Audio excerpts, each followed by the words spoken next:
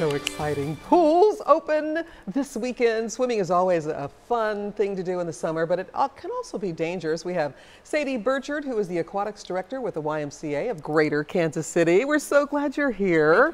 All right, so pools are opening. What's on your mind right now? We're all thinking about the fun part, but you're thinking safety. Yes, always. So definitely when you have your kids at the pool, the number one thing that we want to make sure is that you and your kids are safe at all times. So some things that the YMCA does, definitely one, we actually offer swim lessons all year round. A lot of people aren't aware of that. And then due to our generous donors, we're able to offer financial assistance. So financially, there shouldn't be any barriers to learn the life-saving skill. Oh, that's good to know. So if you don't have the money, you can get your kid in swim classes for whatever you can afford. Yes. Or, you know, if you need the whole thing comped, there you go, because we want kids to live. Of course, yes, absolutely. Another thing is what type of flotation devices are out there for your kids. There's so many from when you go to just your normal store, there's a whole aisle of them. And a lot of people think, I don't know which one to buy my kid. Right, because there's the little ones you put on your little arm and then, I don't know. Yeah, there's blow up ones, there's rings, there's so many.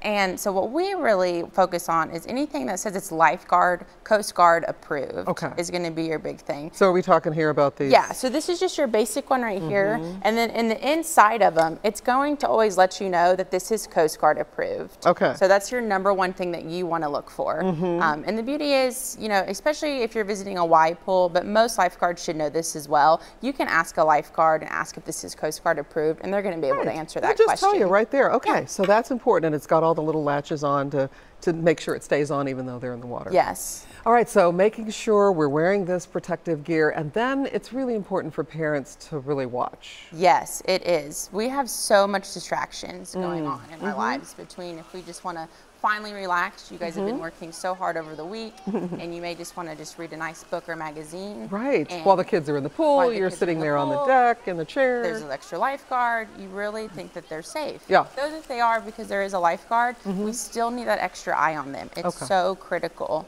So what we've come up with is called just a little pledge card. So if you visit our Ys, we have these cards called a Water Watcher badge.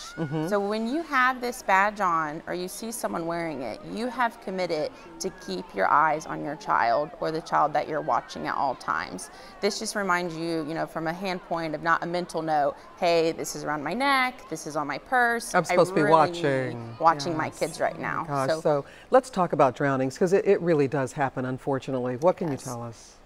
It does happen.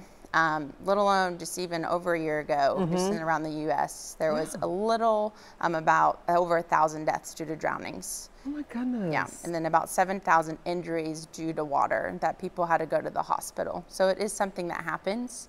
And even if your children have taken swim lessons, or you even think they're a great swimmer, they're on a swim team, you know, we still have to keep an eye on them. Especially now, majority of our swimmers, they haven't went swimming in 9 months.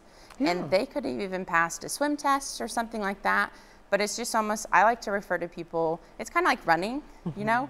You can run for a long, long time and you get really good at it. But then if you take that break, you kind of slow back down. You got to retrain. You got to get in the groove again. Exactly. Oh gosh, so you have to retrain yourself and make sure that you're physically strong enough to be in the water for a long period of time. That's all great information. Let's take a look at the website, because the pools are opening. So we want to show the locations where people can get in the pool and be safe and enjoy their summer. And there they are. All you have to do is go to the YMCA website. Yes. And there you'll have it. All right. Thanks so much for coming and sharing, so that we're all safe at the pool this summer. Awesome. Thank you so much. Thanks, Sadie.